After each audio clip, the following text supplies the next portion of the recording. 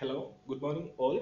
Today in this video we are going to discuss about how to increase the column width in an Excel report.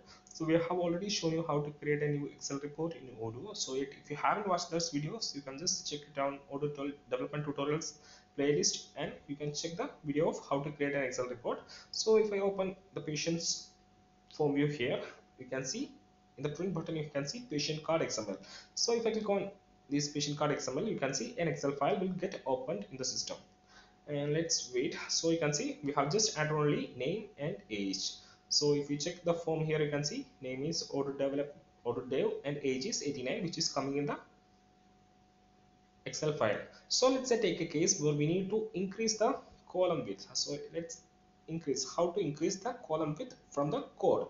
So right now we are able to increase the column width from the Excel, but let's see how we can increase the column width from the code itself. So you can see right now when I printing patient card XML, you are getting this much column width. So let's see how we can increase column width from the code. So for that, what you have to do is that, so if I go to my custom folder, custom add-ons path, and if I choose the module OM hospital, which we are using for the development, and if I go to the reports, and here you can see this is the patient card XLS file. So this is the code of XLS report. So what we have to do is that we have to write one line here, sheet dot set column,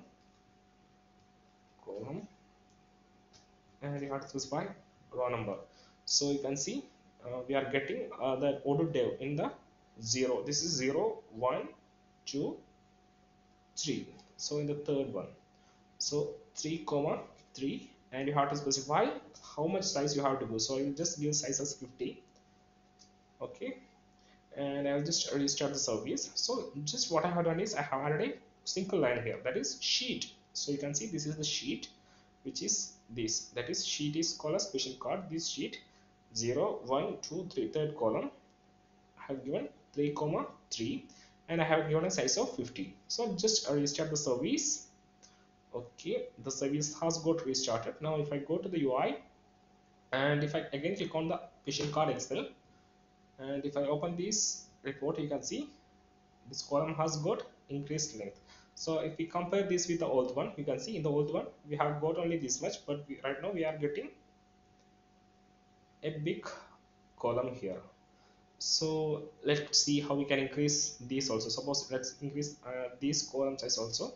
So for that, what you have to do is that sheet dot set column, control D, and it is second, so 2 comma 2, and I need to increase the size of around 30. So 30 is given. I'll just restart the service. Okay, the service has got restarted. Now I'll go to the UI and I'll click on print patient card Excel once again. So if I open this report, you can see this column has also get increased. So this is how you can increase the size of the column in Excel. So if you have any other queries or suggestions, we are welcome all the suggestions and feedbacks to improve ourselves. And if you like our videos, please like the video and subscribe the channel, and also please press the bell icon to get notified regarding all the upcoming videos. Thank you.